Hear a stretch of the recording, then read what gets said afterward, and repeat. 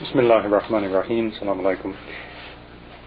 Let me begin by suggesting that whatever information you hear in the delivery here, don't automatically take that and add it to whatever else you may have heard, thinking this is a new fact, I'll put it along with the other things I've heard about Christianity.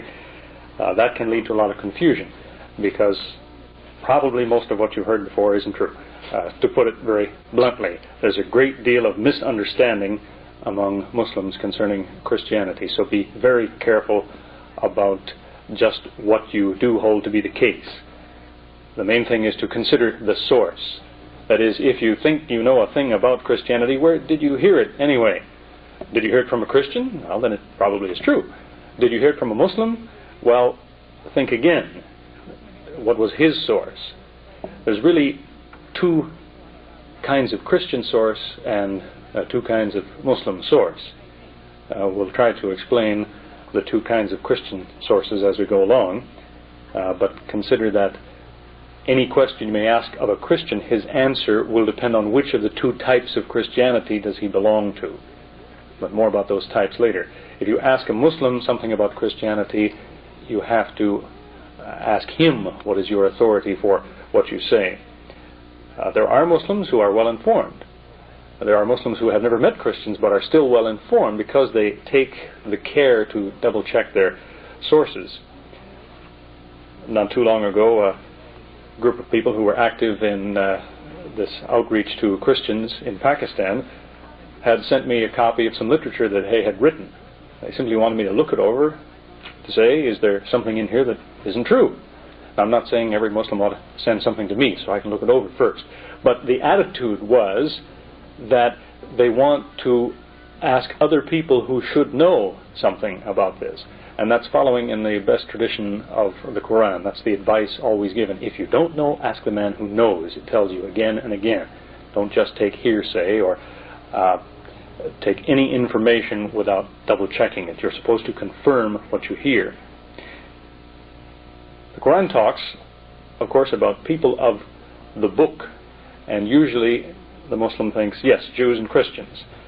Well, that's possibly too quick of a generalization, because the Quran says people of the book, and if you quickly say, oh, those are Jews and Christians, then you start to automatically think, well, when the Quran says the book, it must mean the Bible. And that's not true. That's a very basic point that I'd like to stress. When the Quran talks about the book, it's not talking about the Bible, for the simple reason that the Bible doesn't talk about the Bible. That word is a nickname. It's not in the Bible anywhere. It's a nickname in the English language and a few other languages. And the Danish say Bibel, and the English say Bible. The Germans say Heilige Schrift, which means the holy writings. That's perhaps a more accurate title. Bible is a nickname that just means library. So this collection of writings has come to be called Bible. But the Quran talks about the book. And it's a tactic that's often used by missionaries to Muslims to say, look, your book says my book is correct. Well, your book doesn't talk about their book. It talks about a book. And we'll get into more about that later. As to what exactly the Bible is, physically it's a collection of writings. Different groups recognize different writings as making up the Bible. The Catholic Church, Roman Catholic Church at least, recognizes 72 books in the Bible, as well as some additions to some books. Most Protestants would recognize 66 books as being the library that makes up the Bible, and the Eastern Orthodox churches have some other opinions. But by and large, when people say Bible, probably most Muslims are in contact with people who are talking about the 66 recognized by the Protestant half of Christianity. So it is a library, a collection of 66 books, which is usually divided into two sections, the Old Testament and the New Testament. The Old Testament has 39 books, and all of these were written before the time of Jesus. The New Testament is simply a nickname for the 27 books written after the time of Jesus. The names of the books We could recite them all, but the names are simply nicknames. They're something like the nicknames of surahs in the Quran, the chapters of the Quran. The names of those surahs are just nicknames the Muslims give for the sake of convenience, and in the same sense the Bible has nicknames: Genesis, Exodus, Leviticus, Numbers, Deuteronomy, Joshua, Judges, Ruth, and so on. They're nicknames taken out of the book. The books don't give themselves those titles.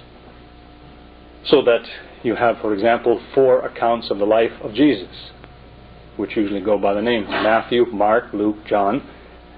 Those books don't name themselves Matthew, Mark, Luke, John. That is, the name Matthew is not in the book called the Gospel of Matthew. Mark's name is not in Mark, and Luke's name is not in Luke, and John's name is not in John. So that those names are assigned by tradition, that traditionally these are the men who wrote those books, but the books don't actually say so. They don't begin by saying, I, Matthew, now write such and such. Some books do begin that way. We have the Bible books of the so-called minor prophets, for example, which usually begin by saying who is writing the book.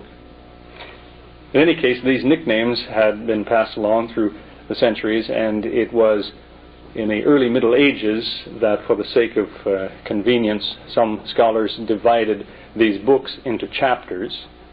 This too didn't form part of the original text, and it was some hundreds of years after that that these chapters were then divided into verses. But the book is not written according to chapters and verses. This is a division made by people who possess the books already, simply for the sake of reference, so that if someone says in Matthew chapter 27, verse 2, it says, we mean the book of Matthew, the 27th chapter and the 4th verse or 2nd verse. This has been more or less universally recognized, this division according to the verses, but it was not part of the original writing. As I say, many writings existed among the Jews and the Christians, many writings. The Bible itself talks about those writings. In fact, very often you have places where the Bible books cite these other writings which are not in the Bible as references. In the books of Joshua and Judges, for example, it will tell a little bit about a historical event and then say, for further information, see the book of Jasher or the book of Kings and so on. These are books that are not in the Bible, but they existed at the time when these Bible writings were first put together, and so they were cited as reference. This continued right down to the time of Jesus and beyond. You have, for example, in the little Bible book of Jude, which was written after the time of Jesus, a quotation from the book of Enoch. Now, the book of Enoch isn't in the Bible. It still exists. You can still get a hold of a copy of it, but it's not recognized as part of the Holy Scriptures. Although one would have to think that Jude must have thought highly of it if he's quoting it and putting it in his letter. In the book called 2 Timothy, the second of 2 letters written by Paul to Timothy, apparently, in the 3rd chapter, Paul talks about the high priests who opposed Moses, and he names them as Jannes and Jambres. Well, nowhere in the Bible will you find those names, Jannes and Jambres, assigned to those people, so wherever he got that information, it was from some other book outside of the Bible. The reason I mention that is because it leads to the first main point that I want to make. It is in this same chapter, 2 Timothy 3:16, that there is a very frequently quoted passage. It reads in this place that all Scripture is inspired of God. And there is a school of thought in Christianity, among others, but there is one school of thought, which emphasizes very much, in this verse they say the writer is claiming that all of the Bible was given by God. It's a possible meaning, I suppose, but it requires some interpretation, because what the man has said is that all Scripture is inspired of God, and a person has to say, well, when he said Scripture, he meant Bible. But what he said was Scripture. And whether or not what he meant is what people now mean when they say Scripture is a debatable point. As I say, Bible is a nickname given sometime later to what we have come to regard as Scripture. There's also the point that the sentence is just as easily translated from the Greek that it was originally written in as to mean that every scripture which is inspired of God is beneficial. That is to say, there's a lot of things that are script that people write, but only the ones that God directed are the ones that are worthwhile. That too makes a lot of sense, and it's an alternate view. This verse is often used, as I say, by some to try to say, no, all of the Bible came from God. Well, it won't quite do the job, because if it's put in context, it simply cannot refer to the entire Bible.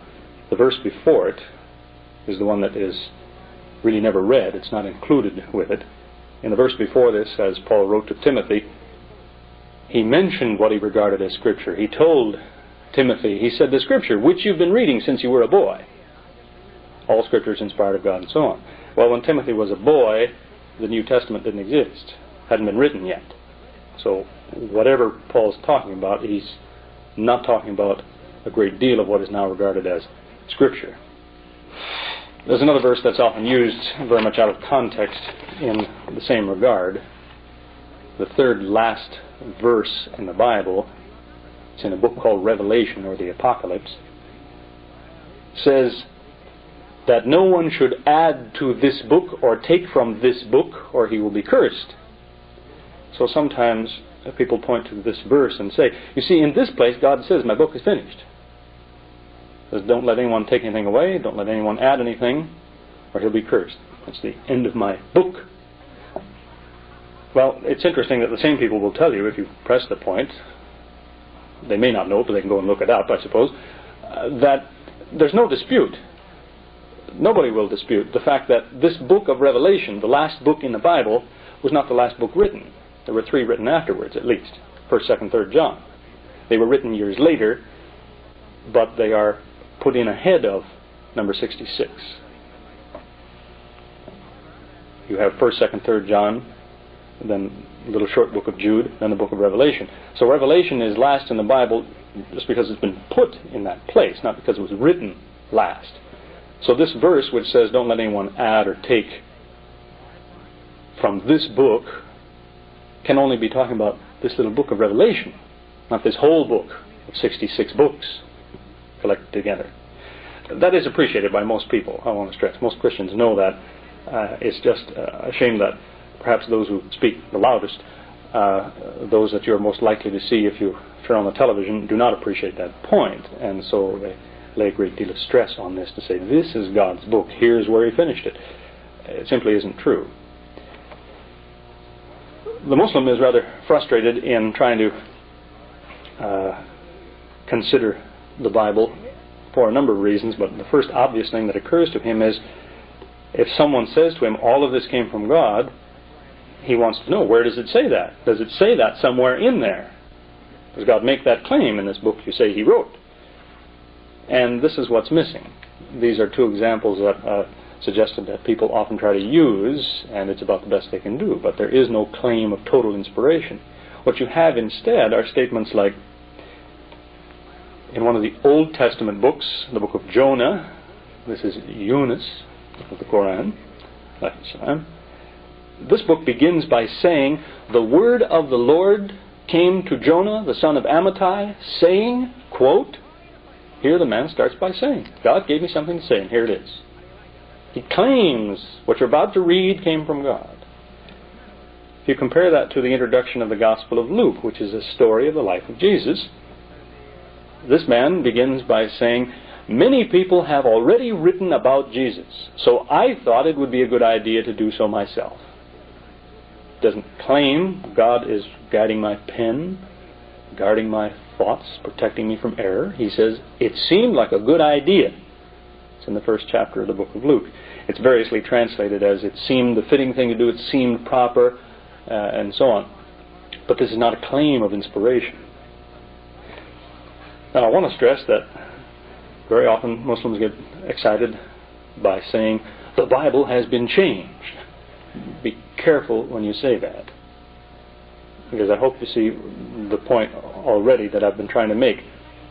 Bible is a name which has been given to a collection of books. It's not as though long, long ago, there was a book called the Bible. It was the true book.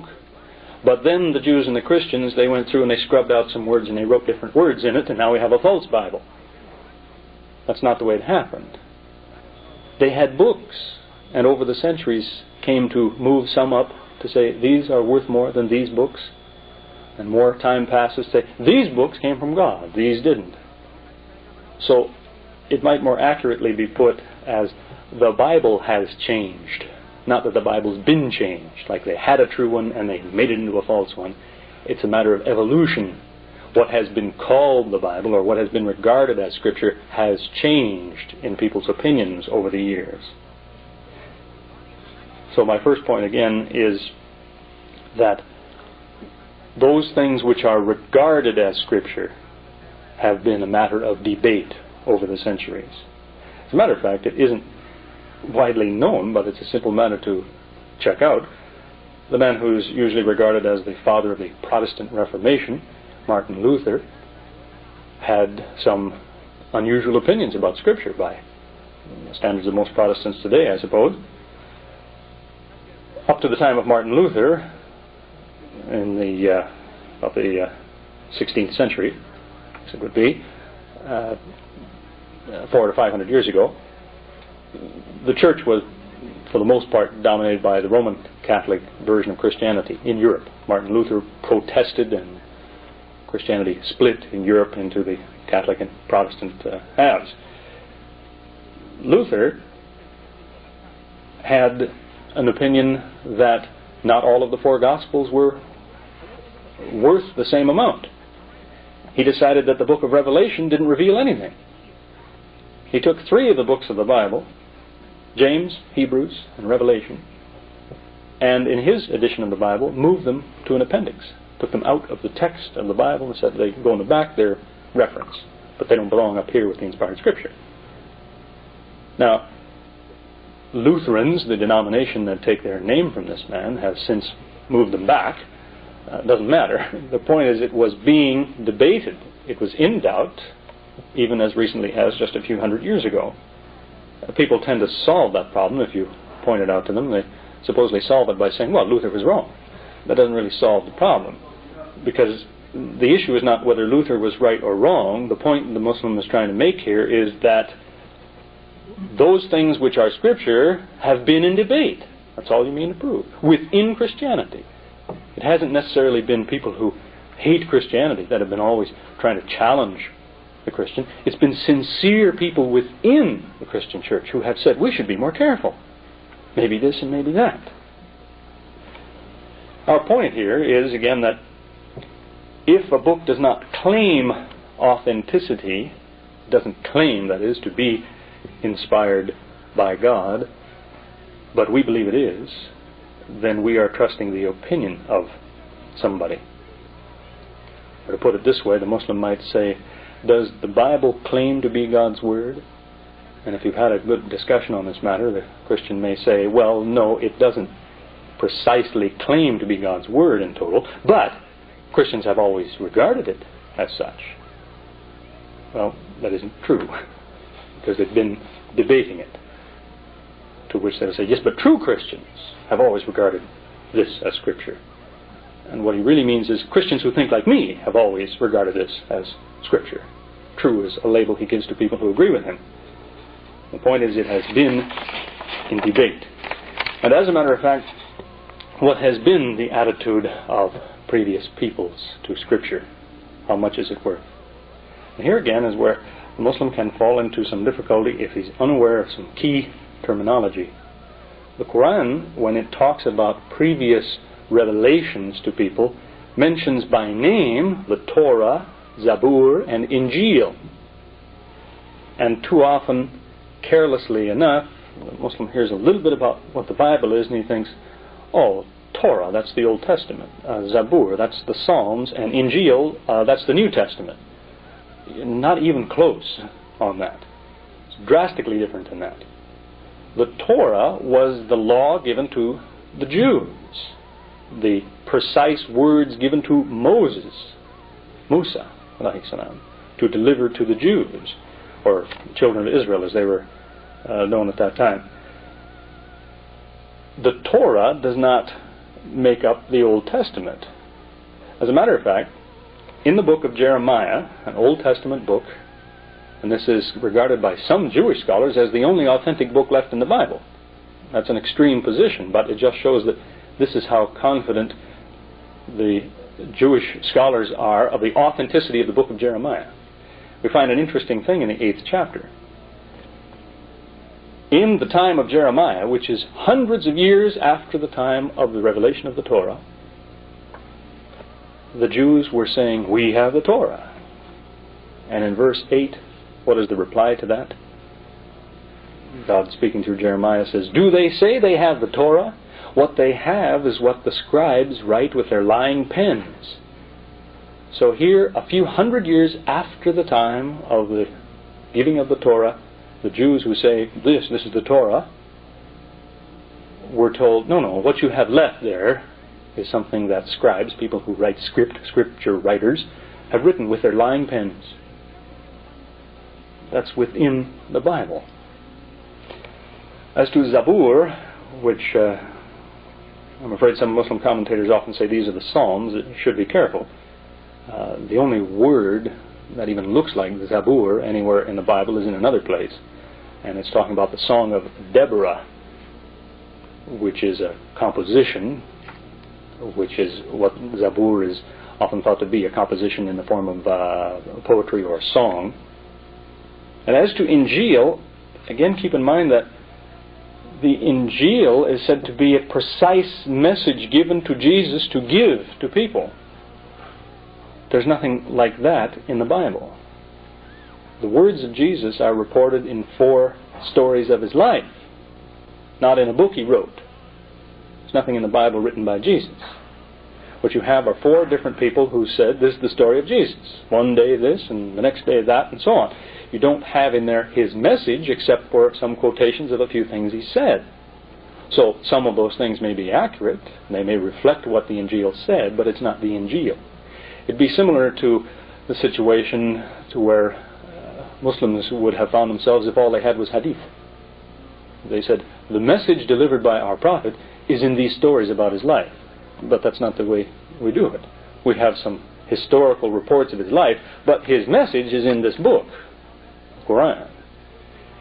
The Injil is supposed to be something like the Quran, a message as such, not a history of somebody's life, and incidentally some of the things he used to say. The word Injil occurs only once in the Bible. It's in the Gospel account according to Mark, which ironically enough begins by saying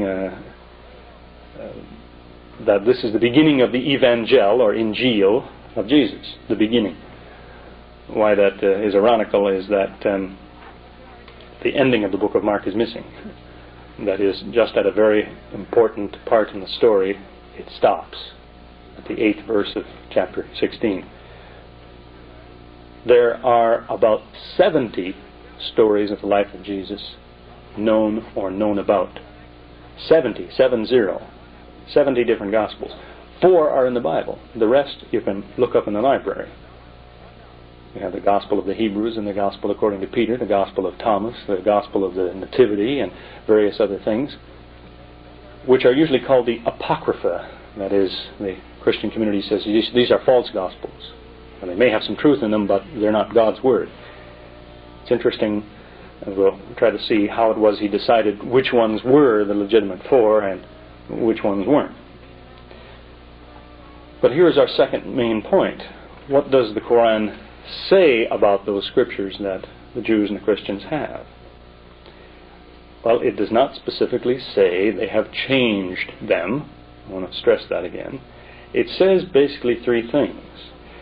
It says they have changed the words from their proper places, and goes on to illustrate how this actually happened. It didn't mean that here was a true Bible and somebody wiped out a word and he wrote a false one in.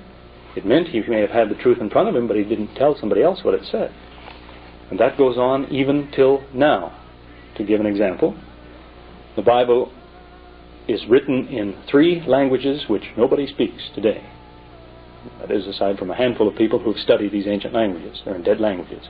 It's in ancient Hebrew, not the Hebrew spoken today. It's in Aramaic. Nobody speaks it anymore. It's in Koine Greek. Nobody speaks it anymore. So that the only way to know what the Bible has to say is to ask somebody who knows these languages, and he will tell you. So that when people say they read the Bible, what they mean is they read a translation of it. And it is in the translation that this first complaint shows up in the Quran, of people who, they have the truth in front of them, but they say something else. To give you one example, you have throughout the Old Testament many individuals and even objects which are called Messiah in the Hebrew. The word simply means something anointed. If you dip something in water, you pour water over it, you pour oil over it or something, you anoint it, you designate it for a purpose, you give it a name, or in the Greek the terminology is to christen. Even when a baby is traditionally given its name, they say it's christened, they put a little oil on its forehead and they give it its name. This is a very common piece of terminology. You find it all through the Bible, Messiah. But in any English translation of the Bible that you read, you'll only find the word here and there. You'll only find it in the places that seem to be pointing toward Jesus. You don't find it, for example, in the book of Isaiah, where it refers to a certain Persian named Cyrus as God's Messiah. No, they translate Messiah in these places. They say anointed one. The idea being that if they simply wrote Messiah every time, people would get a different impression as to the importance of that word. But if you only use Messiah in places that point to Jesus, and you translate it in other places, you hide from people the fact that Messiah doesn't mean anything too very special. It simply means when you name something, you choose it. When God says, that's the one. And so Messiah takes on a magic kind of a meaning. Takes on a meaning where people seem to think must mean maybe God. Yes, when you say Messiah, it means God. That's the psychology of it. And it works. Because the story is reported in the Bible how somebody asked Jesus, are you the Messiah? And he apparently said, yes. And the man said, oh, blasphemy, and he tore his garments. And people say, you see there? He claimed to be God. He said he was the Messiah. Well, think about it. If Messiah means God, then nobody can ever say it to a Jew. The Jews who are waiting for the Messiah, the day he really comes and he says, I'm the Messiah, they say, no, no, no, we have to kill you. Because when you say Messiah, it means you're claimed to be God.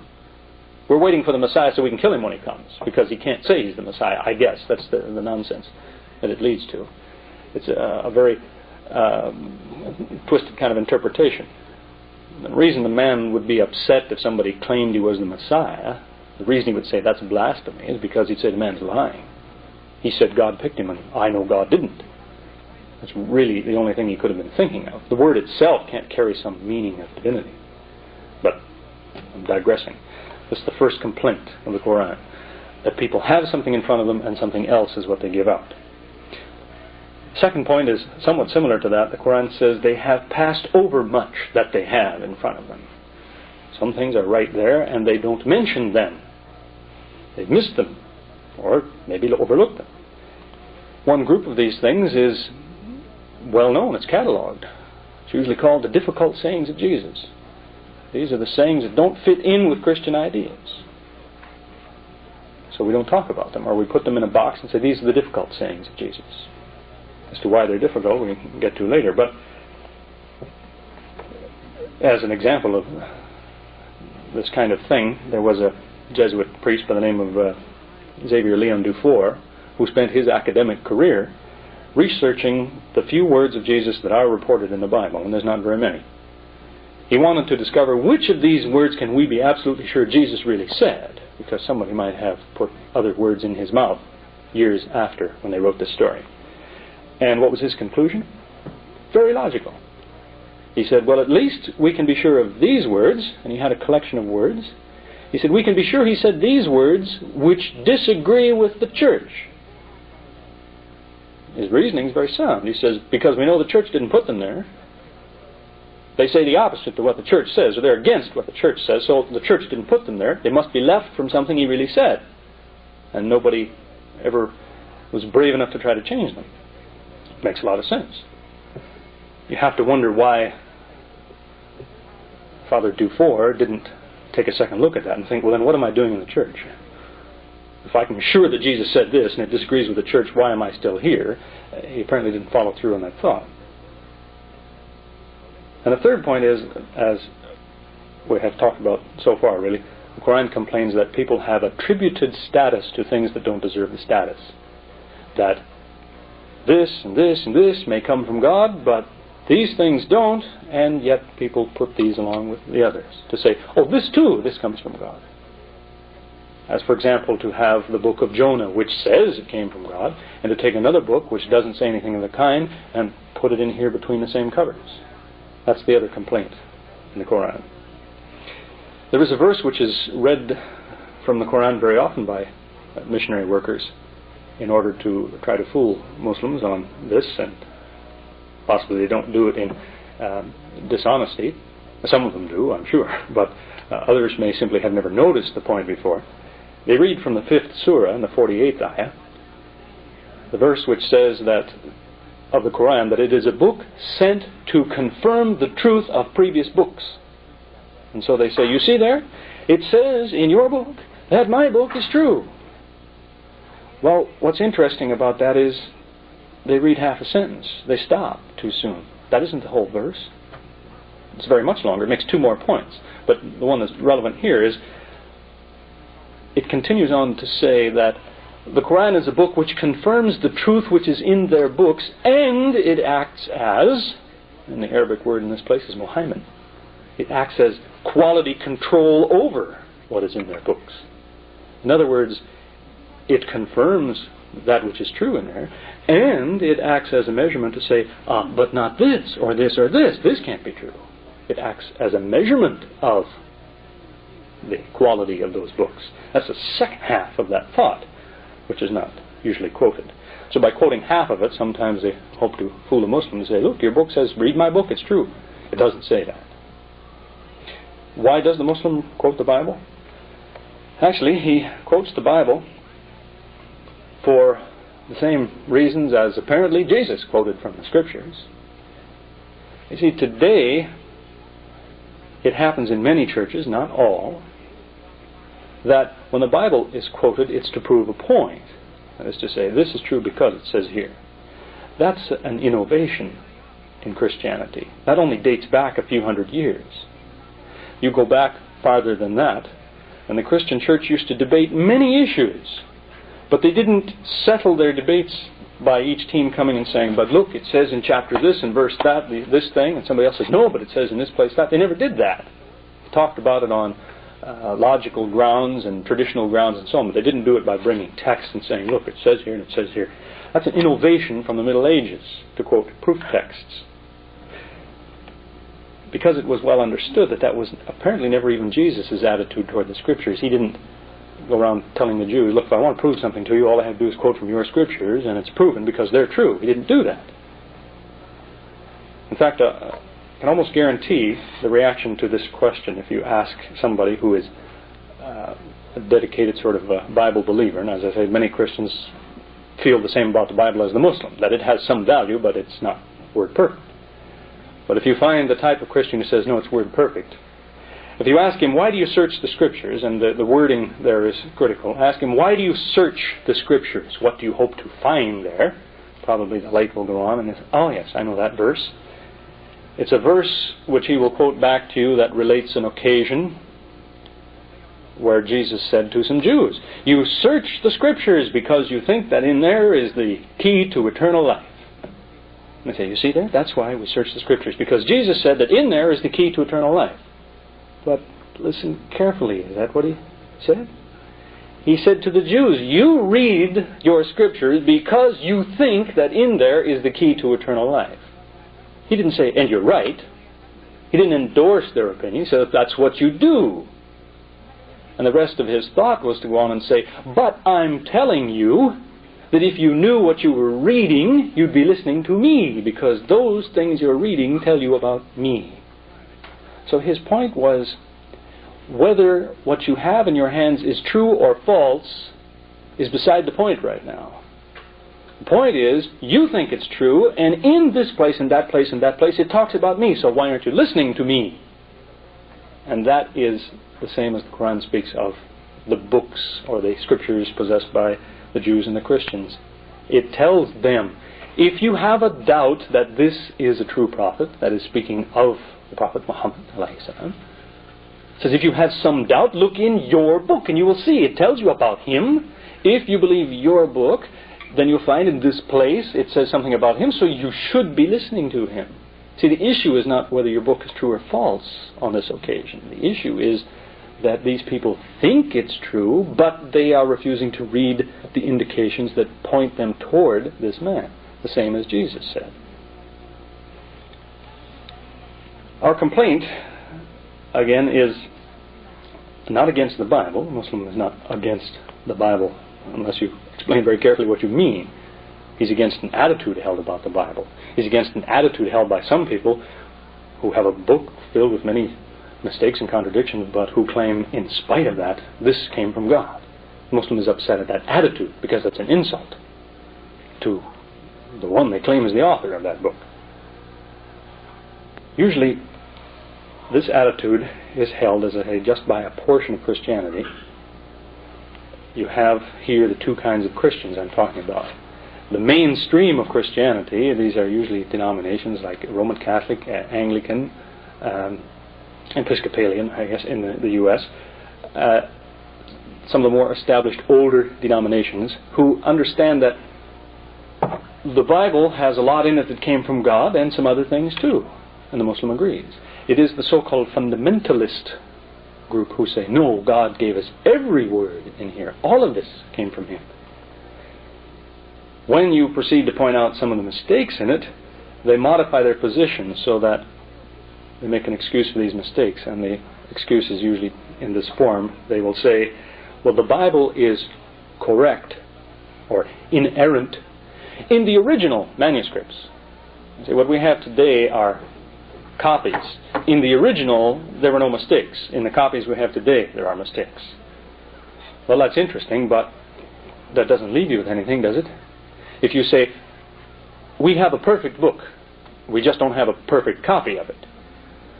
Well, what it means is you have a perfect book someplace, but you can't see it. I mean, what good is it if you don't know what's in it? If I bring you a book with mistakes in it and I say, well, it used to be perfect, well, then what good is it to you? You have based some kind of a belief on what used to exist, which in fact you've never seen. The copy that didn't have the mistakes in it. So there's no evidence you can bring forward for that. It's also inconsistent with what the book itself says, at least in one understanding of the words. In the Bible book of Isaiah, it's in the 40th chapter, verse 8. In this book, God, speaking through Isaiah supposedly, has said that the word of our Lord stands forever. That's all, no excuses. He doesn't say, the word of our Lord stands forever except for a few small mistakes. He doesn't qualify it. So if God says it, it doesn't get lost. It stands forever. So to say that, well, what God said, some of it has been lost, is inconsistent with that claim. What's even worse is that it goes against what the Bible itself says. If you claim every word in here came from God, the book itself says that isn't true. You have, for example, in 1 Corinthians chapter 7, 1 Corinthians chapter 7, verse 25, here's one place, one example, where the writer says, in effect, he says, what I'm about to tell you did not come from God. It's my opinion. He says, God has not given me a thing to tell you on this issue, so I will tell you what I think. So he specifically said, this here didn't come from God. So if you claim all of this came from God, you're going against what it says itself. As it happens now, in reality, and here I'm afraid we'll get into the most difficult material that I'll try to deal with in these next few minutes. Try hard to follow what I'm getting at, and that's the idea and the advantage of the videotape. Look at it again. What usually happens in the fundamentalist stream of Christianity, these are the people who you usually are in contact with, the evangelical element who are trying to win over the poor pagan Muslims. They usually forget this apology that they have made. That is, where they have said the Bible has no mistakes in the original, which we don't have today. They usually forget that and instead work very hard at trying to explain away every possible conflict. So that anything you bring them to say, look, this part here disagrees with that part, they'll find some way to explain that difficulty away. As it happens, these conflicts within the Bible are not cited by Muslims or various enemies of Christianity, which the Muslim is not in the first place. These conflicts were first discovered by sincere Christians who wanted to be sure of what they believed.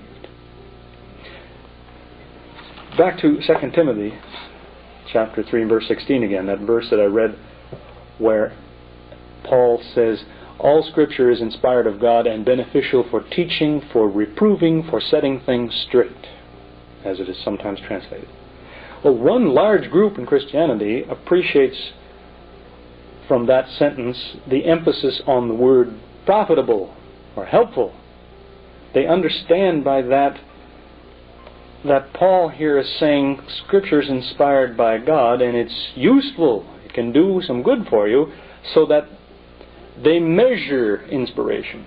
They say the more useful a verse is, the more inspired it is. Inspiration is a thing that comes in quantities. Say this verse is helpful, this one is more helpful, this one has more inspiration to it, or it's more inspiring. The other group, the fundamentalist group, does not consider inspiration as a thing you can measure, that you have more or less of it. Say it's a state of affairs. It's like pregnancy. You are or you aren't. And so they do not stress the usefulness of a verse. They say, all of the Bible is inspired. God gave it.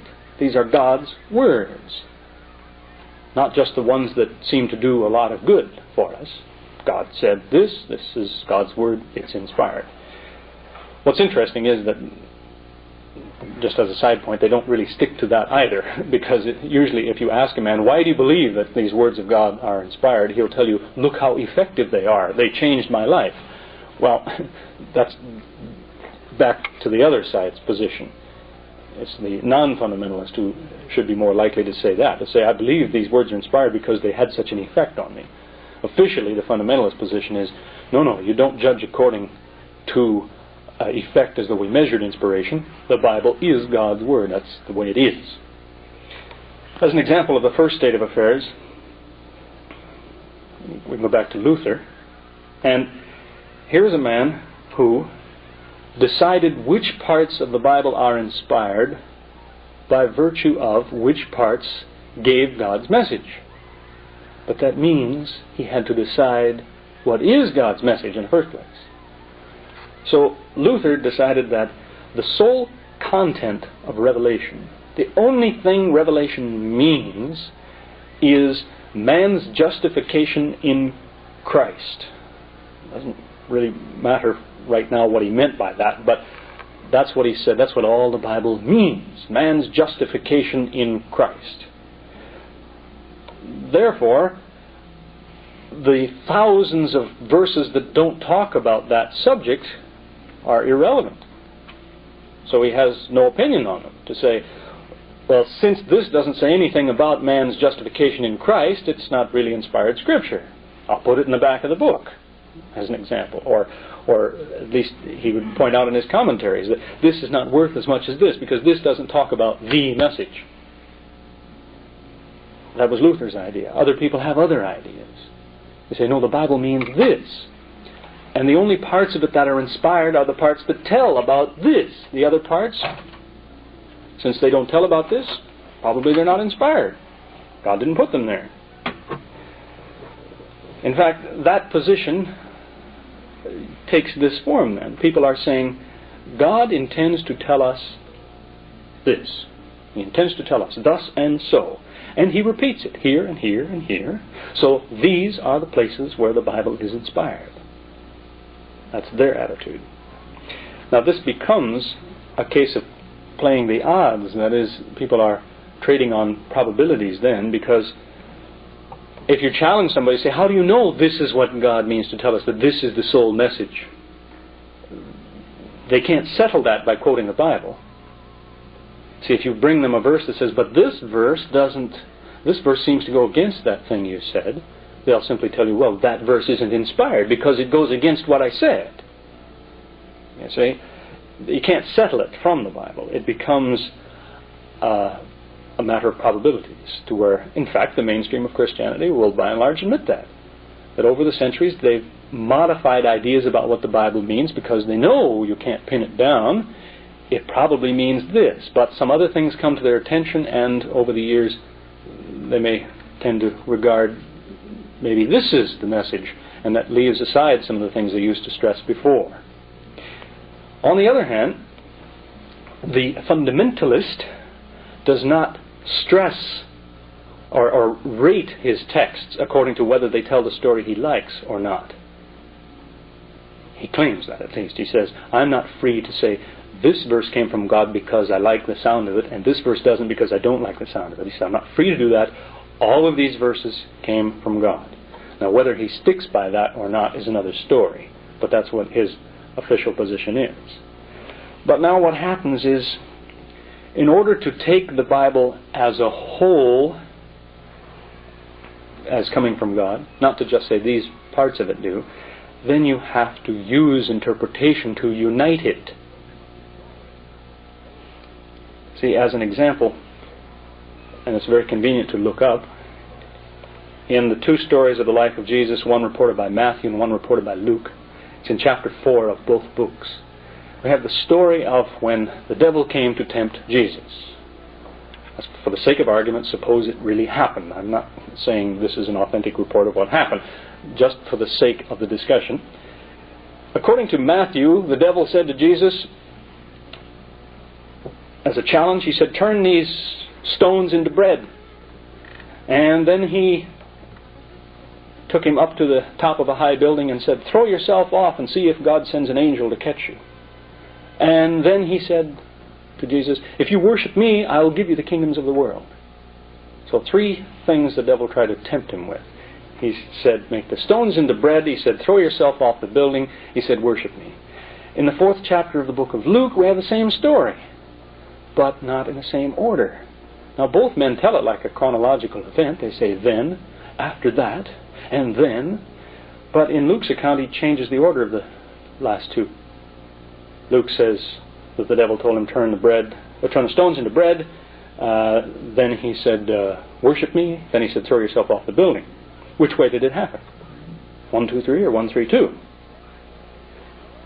Now, one interpretation of this might be that you look at this and you see two different versions of the same event, and you could interpret that to mean, well, this book has mistakes in it. That's an interpretation. In fact, you might say, what does God mean to tell me in this place? Maybe he means to tell you, look out, this book has errors in it. It's a way of warning you. That's a possible interpretation. But instead, the type of Christian who will say, no, every word in the Bible is true, says, no, that's not what God meant. He meant something else here. He can't usually tell you what, but no, he had some other reason for scrambling the order of events here. Well, it's funny that already people will change their standards, because remember I mentioned there are about 70 Gospels known of. Only 4 are in the Bible. If you ask a person, what about, say, these 65 Gospels here, why aren't they in the Bible? They'll tell you too many mistakes. They conflict with each other, or they conflict with the ones we have. So they must be wrong. But when you come to 4 that are in the book, and you say, but these conflict with each other, say, no, that's different. God meant to tell us something here. So you can always find a way to excuse it for what He's got.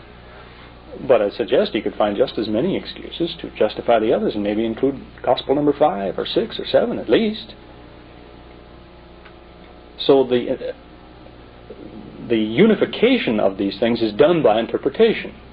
That is, on the one hand, they will exclude these because they are in disagreement, but on the other hand, they will allow these even though they have disagreements, because they can find a way and find an interpretation that will allow for it. Now, this is possibly the most tricky point, the hardest to follow. If any of you study in physics, then the principles should be clear to you. as the uncertainty principle, which relates to a number of things that happen in physics. Most commonly cited as an example of the uncertainty principle is that there are some things that if you measure one very precisely, then you can't measure the other quantity very precisely. And if you measure this one more precisely than this one, you can't measure as precisely. Usually they cite the momentum and position of a particle. They say if you know exactly where an item is, you can't be sure of how much momentum it has. If you can measure exactly the momentum, you can't be sure of exactly where it is.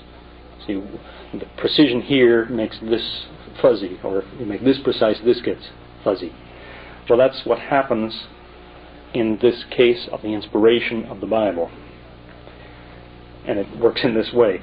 If we know what the Bible means, then we don't know how much of it came from God. On the other hand, if we believe that all of it came from God, that as we measure, we say this came from God, then we can't be sure what it means. You follow that? I'll explain why. But the point is, if you are sure of the meaning, you can't be sure how much of it is divinely inspired. If you're sure that this is the quantity that is divinely inspired, you can't be sure what it all means. Why? Well, in the first case, if you say the Bible means this, then you have a large collection of verses, chapters, that don't say anything about this meaning. And you have Luther's problem, who said, well, I know the Bible means this, so where it says this, it must be God's Word. But all these places that don't even talk about that subject, you don't know what to say about them. They don't mention this thing which gives the status of divine revelation to words, so are they revealed or not? Can't be sure. They don't touch on this subject, which is the key to identifying revelation. On the other hand, if we say, no, all of this is inspired, then we can't be sure what it means for this reason. If you say all of this is inspired, then I point to a place and say, but this disagrees with this part. What's the meaning of that? To me it means human error. What's it mean to you? People have to come up with a meaning which enables them to hold it all together. They have to assign a meaning. They have to say, well, it could mean this, it could mean that. But they can't be sure. Because in order to be sure that this is the meaning of these conflicts, they'd have to be able to point to a verse somewhere in the Bible that tells you that's what this conflict means.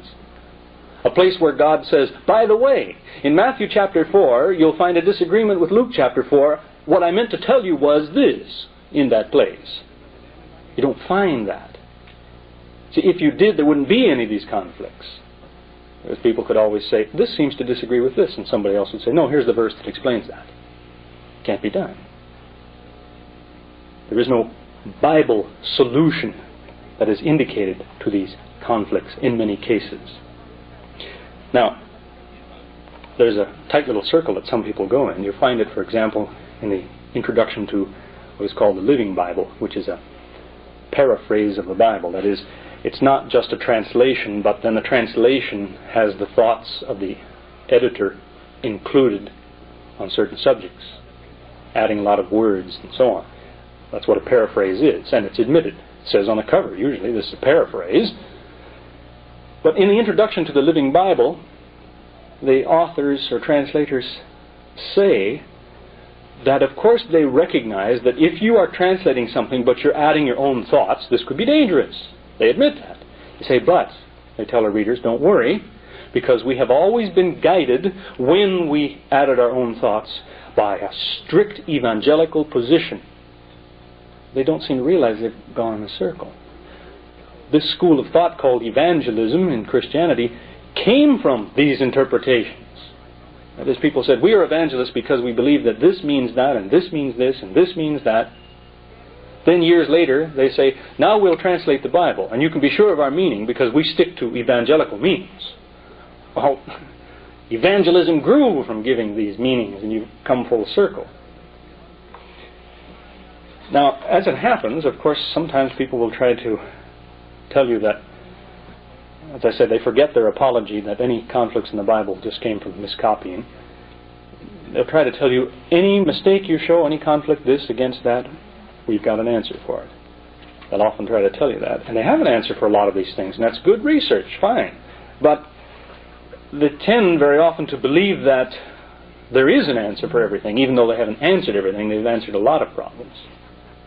And usually, in regard to the illustration I'm using here, this is how it goes.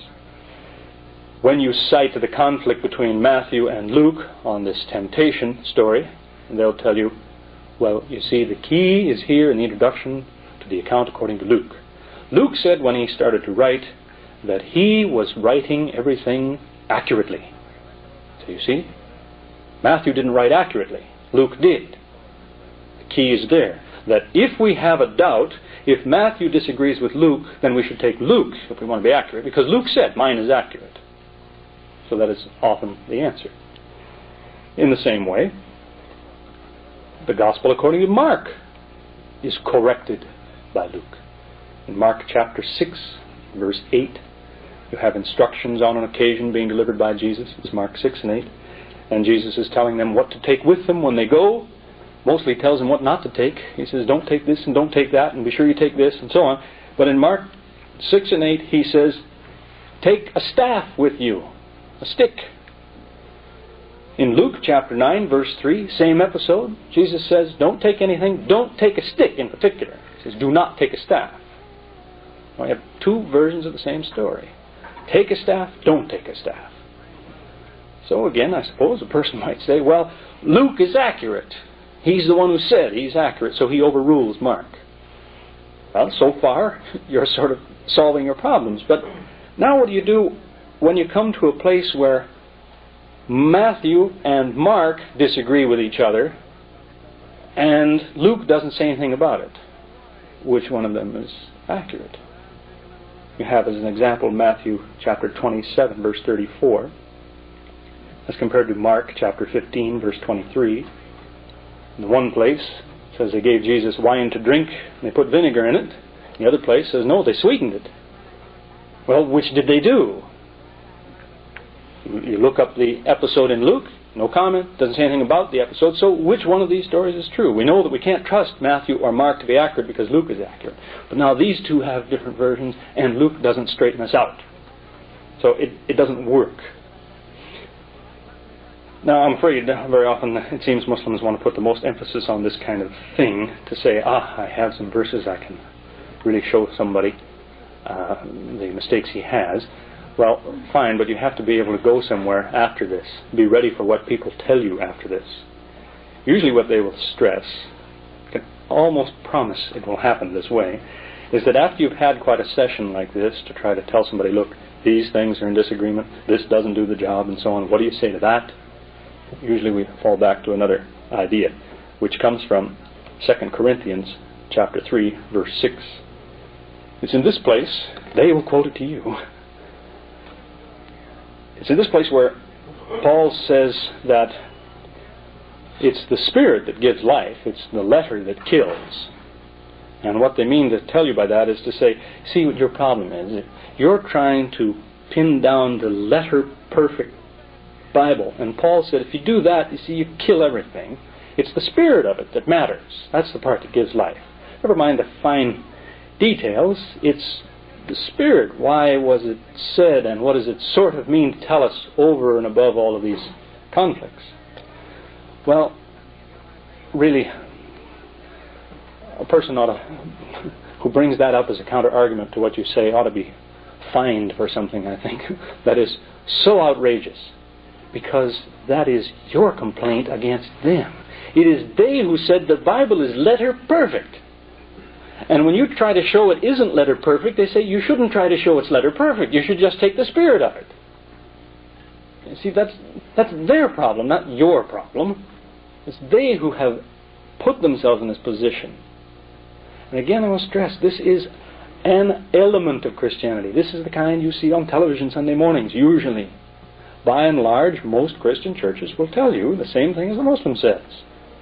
But there's a lot of value in here, and God meant to tell us a lot of things, but certainly He didn't mean to say this, and this can't be from Him, and since this is a mistake, that isn't God's Word, and so on. Most churches feel that way. It's the one who says, he's the fundamentalist who says, no, history shows that the true Christian has always regarded every word in here as being from God. That's not true. He's never read history if he says that. You go right back as far as you want in the history of the Christian church, you'll find people within the church who disagreed with that. 17 centuries ago, who said, no, it's the message that matters. It's not the precision of the details. These were men. Sometimes they made mistakes. These are just history. It's the same as the Muslim would say about the narrations of the Prophet, hadith. They say, valuable, yes, but if you start to insist every word is true, you may get in trouble. Because it's not the Quran. Quran comes to you as a revelation. Hadith, these are what men say. That's why we spend so much effort in trying to establish the truth of something. To say, it came from this man, and this man reported, and we check these things out. But they don't have the same status. What does history show? Well, this too shows the difficulty that somebody's in. If he tries to tell you, history shows that true Christians have always regarded this as divine, well, what's he holding in his hand when he tells you that? The Bible, which is what? History. And contains what? Mistakes. So, in effect, he's undone himself. He said, history tells us this. Mind you, this history, in fact, the one that's connected with my whole argument, has some mistakes in it. So, I'm not suggesting that's the Muslim position to say you can't trust history. I'm saying he should keep that in mind if he's putting too much emphasis on tradition, and yet the very sources of that tradition contain mistakes within it. So it is that we come back to another understanding of things. You see, as I mentioned this verse, Isaiah 40:8, where they say the word of our God stands forever. Well, it's true that some will give that a different meaning. They'll say, well, that doesn't mean the words that are in the Bible, the exact words, will stand forever. It means the message will not be changed, won't get lost. What God meant to say won't get lost in the shuffle. That, too, is a possible meaning. And it's a good idea for people who will separate words from message. And if somebody will do that, they'll tell you it's the message, not the precise words, that matter. Remember, he said that the next time he tells you that the Bible contains the Injil. Because what he's trying to tell you is the words of the Injil are in here. And you're trying to tell him, no, maybe the message, but not the words. In fact, you have an example of the kind of thing I'm talking about in Luke chapter 11 and in Matthew chapter 6 is the so-called Lord's Prayer, or the Our Father. Christians recite it, but in these two places where it's given by Jesus to say, pray this way, and he gives this prayer, there's two different versions of the prayer. They're very similar, but a little bit different wording. And as it happens, Christians choose one over the other. So, it's obvious when you look at this, well, Jesus' exact words are not reported then, are they? Because we have two versions of the same thing. So it must be his message, not the actual words that matter. Now it's important to remember that, if somebody will concede that point, that okay, it's the message, not the words.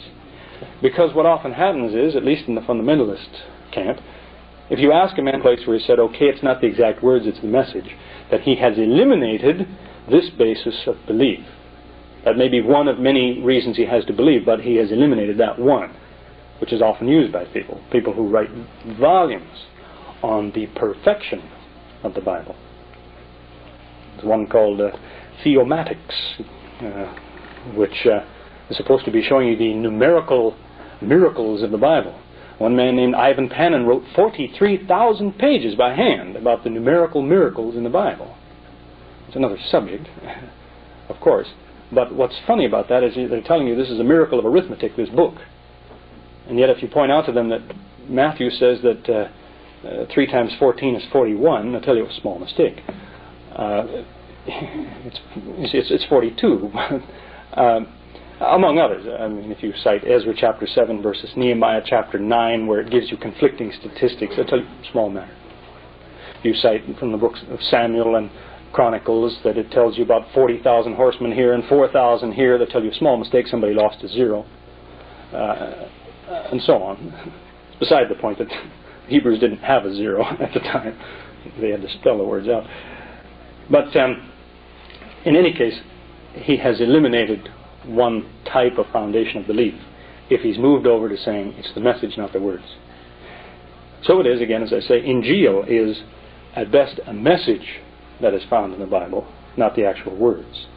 In other words, what they should be saying to you, or at least claiming to you more accurately, would be to say, we have the Bible, what we have is some information about the Injil. They shouldn't be saying, we have the Injil. Arabic translations of the Bible usually do that. They'll say, we have the Injil. They label 4 Injils. Injil of Matthew, Mark, Luke, and John. So if it's the message that matters, let's move on to another kind of a subject, which I see we're going to have to continue. Never going to get through the rest of this material this morning, but we have plans for later on. I also want to stress it is not the Muslim's job to reinterpret the Bible.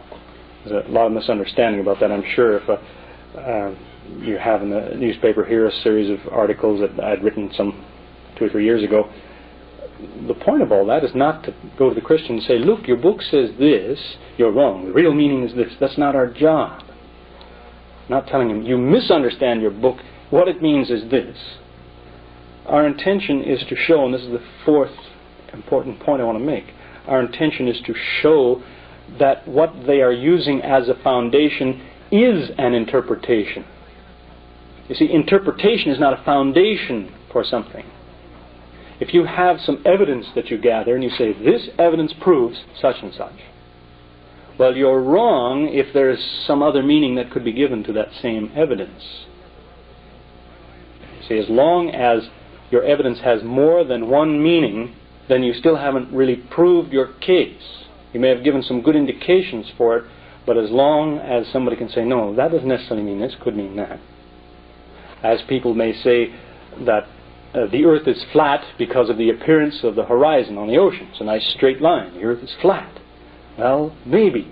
But in fact, if the earth was round, and big enough around, that line would still look like it looks. So you haven't proved it's flat yet. So you just have compatible evidence. As a matter of fact, if the earth was flat, it wouldn't look like that. But that's the kind of thing I'm trying to illustrate is that as long as you're just interpreting something, giving it a meaning, you haven't proven it yet if somebody can give it another meaning. We just mean to point out that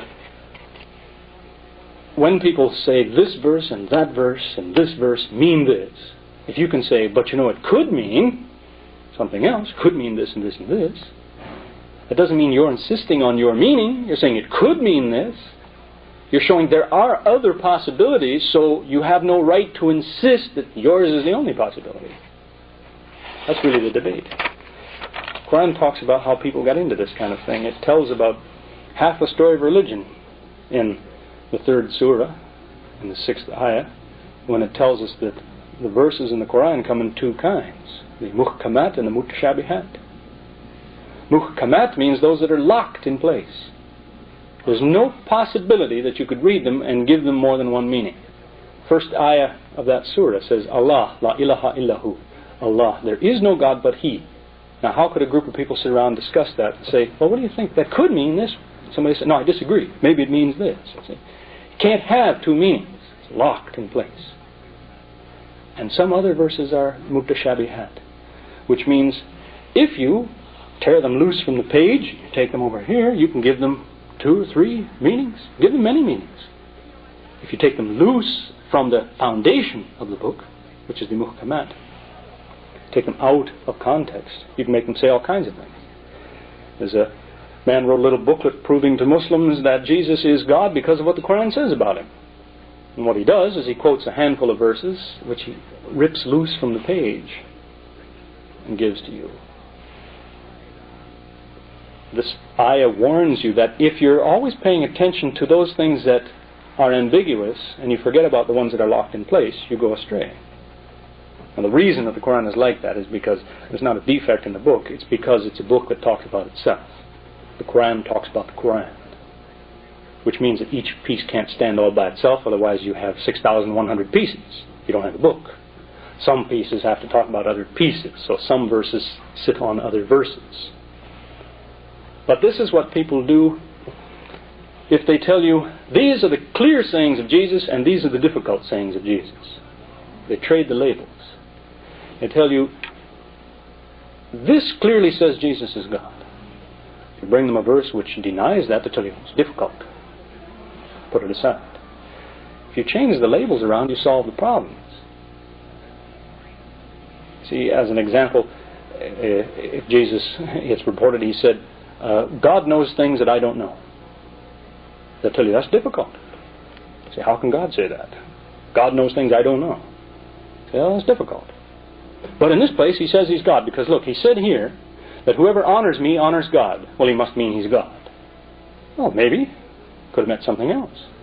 The Quran says, who obeys Muhammad obeys Allah. Not because of the same individual, but because Allah says, obey this man. Now, by way of suggesting, before getting into some of these details, if you are going to discuss this kind of thing, that is, what did Jesus have to say, who is he, and so on, you have to agree ahead of time, how are you going to recognize truth when you find it?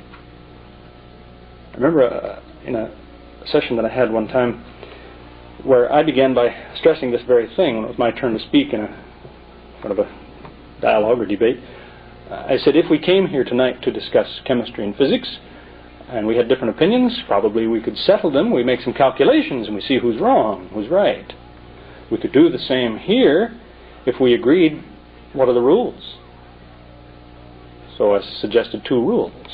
In particular, the one I said was, two exactly opposite things can't both be true.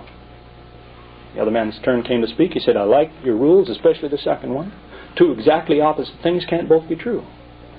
But a few minutes later, when somebody asked him, who was Jesus? What was he? Was he mortal or immortal? These are exactly opposite.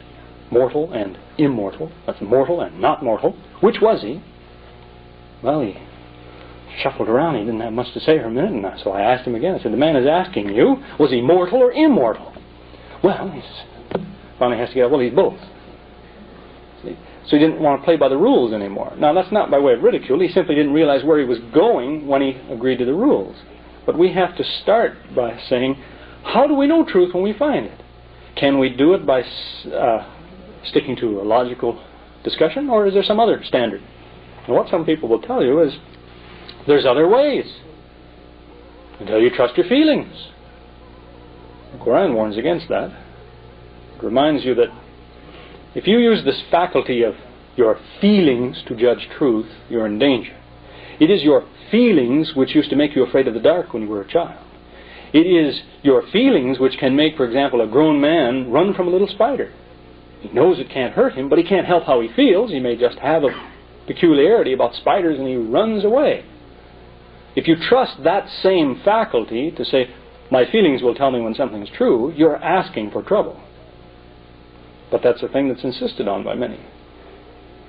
A great deal of it goes back to a man, and few people remember his name, but he lived about 150 years ago, named Schleiermacher. And the scientific community at that time were challenging the religious community very often and embarrassing them. And so Schleiermacher made the suggestion to the religious community, saying, next time the scientist wants to argue with him, you tell him you haven't got anything to argue about. His truth is objective and yours is subjective. In other words, he's saying his truth is the thing he arrives at by his intellect, yours you arrive at by your heart. And really the difference between objectivity and subjectivity means in objectivity you choose the rules and you stick by them.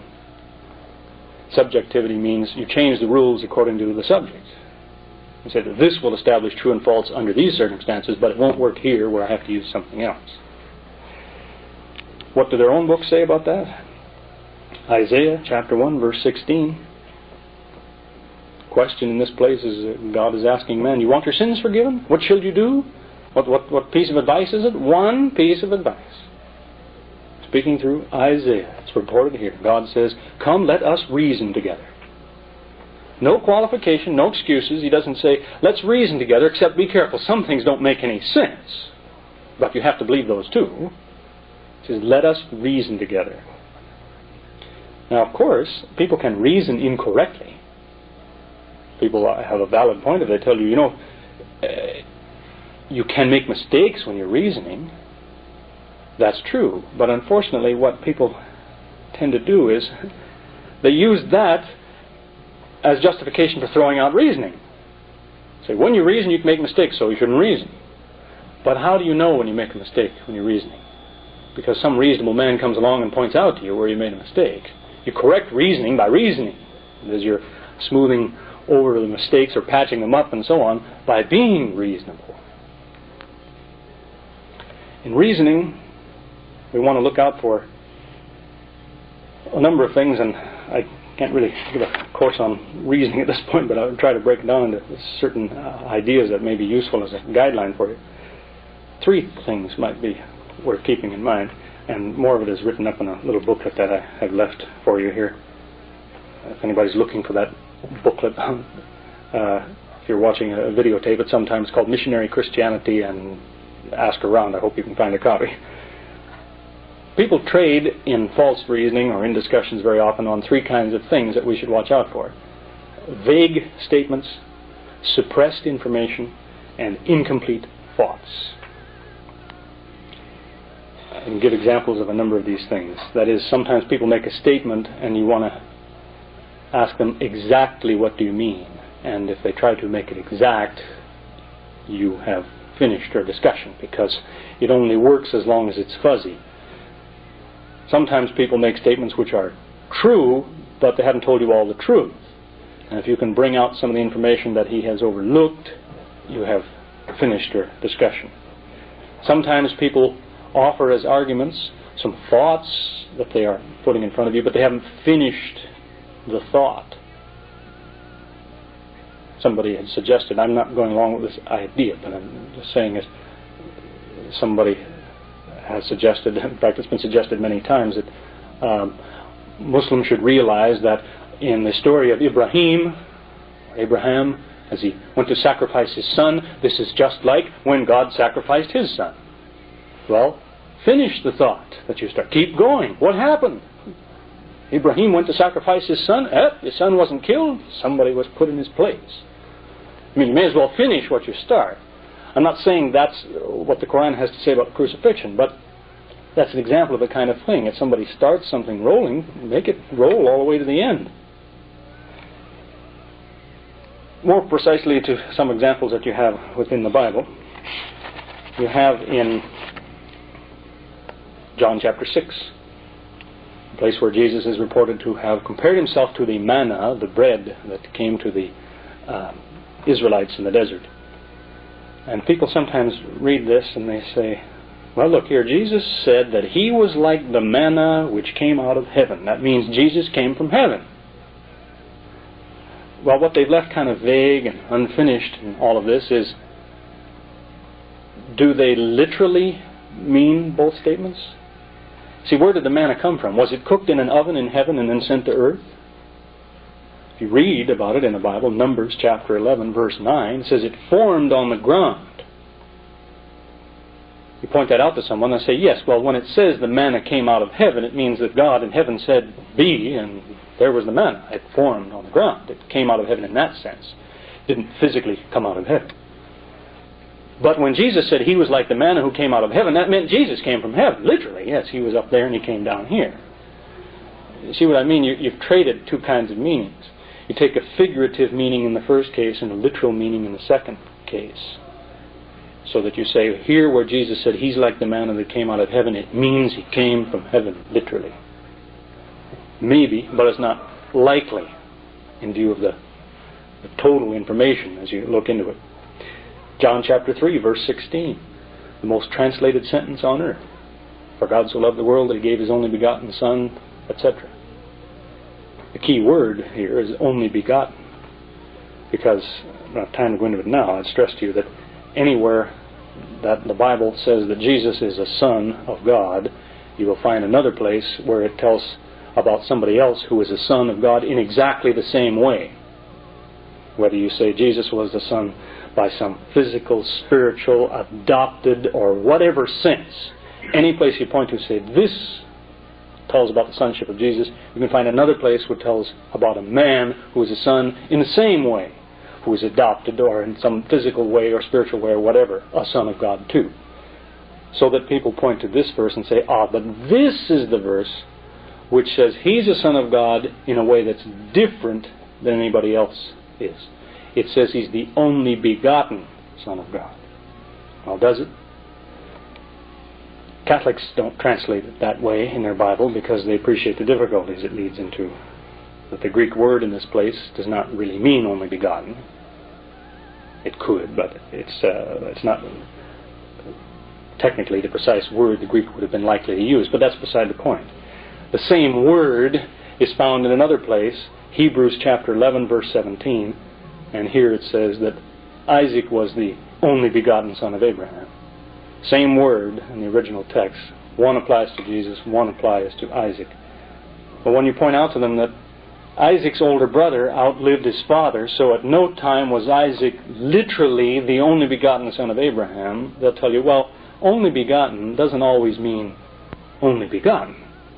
It can mean only begotten in a certain sense. So to modify the meaning a little bit. But if you can modify it in this place, why can't you modify it in that place where it says it of Jesus? Another example is, you see, there are scholarly people who are well aware of what the Bible has to say, and a lot of people are aware of explanations of Scripture, but they use one explanation on one occasion and another time. As an example, John chapter 14, verse 9, it's reported Jesus said to a certain Philip, "If you've seen me, you've seen the Father." And some people will tell you, see there, Jesus said he was God. He said, "Philip, your eyeballs look at me, your eyeballs see God. I am God." They fill in the rest of what he meant to say. What he said was, if you see me, you see the Father. Now, if they mean literally Philip is looking at God, then they mean, or looking at the Father, then they mean Jesus is the Father. But he's supposed to be the Son, not the Father. In this place he says, if you see me, you've seen the Father. And so when you point that out to somebody, say, yeah, but he said Father here, isn't he supposed to be the Son? I said, well, he said Father, he meant God. Okay, what if he did?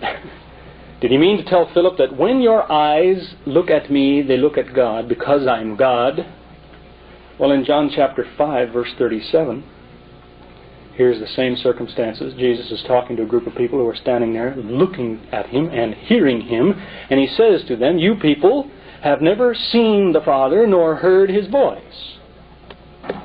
Well, if he is God, how can he tell people who are looking at him and listening to him, you people, you've never seen God, you've never even heard him speak? They're listening to him. People will tell you, oh yes, but you see, what he meant here was, and they'll give you an explanation. But the point is, their explanation is used on this occasion to explain chapter 5, but they should realize that doesn't allow for the meaning in the other place. That is, if Jesus meant to say something symbolic here, then he couldn't have meant anything literal here. If he really meant to tell Philip, when you see me, you see God, because I'm God, then it's inconsistent with his statement of people who are literally looking at him, saying, you haven't seen God. We can go round and round with a great many passages of Scripture like this, but let me conclude this portion and try to finish up with, later on this afternoon, with a collection of valuable thoughts, I think, that you can take to people.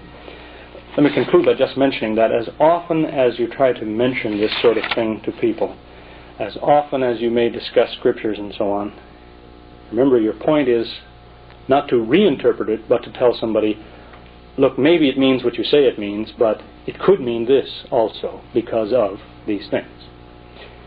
Their response to that, sooner or later, is to say, it doesn't matter. I can be sure of what he meant to say because look here. And he reads you the stories of how when Jesus said a certain thing, the Jews got angry with him. As an example, John chapter 10, verse 30, it's reported Jesus said, the Father and I are one. And they say, and look, what did the Jews do when they heard him say that? Never mind what excuses you make that he could have meant this or that or the other thing. He meant he was God because that's what the Jews thought he meant. They picked up stones to throw at him.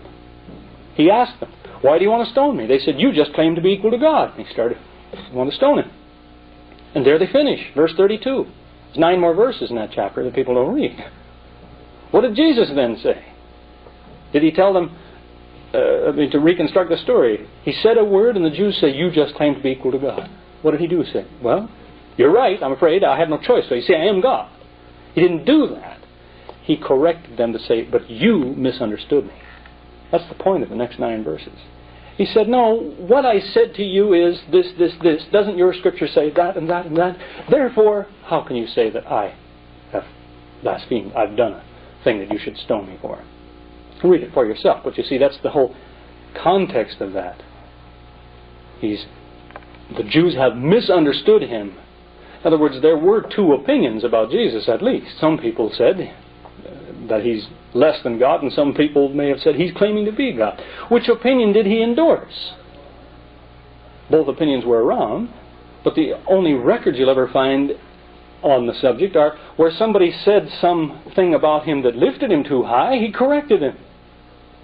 And that's not so, because other opinions went by. But that, of course, that's a big subject. But basically, I hope you see what I'm getting at, is that people have done a curious thing when they have built a religion around the idea that, well, Jesus said a lot of things that his disciples did not immediately understand.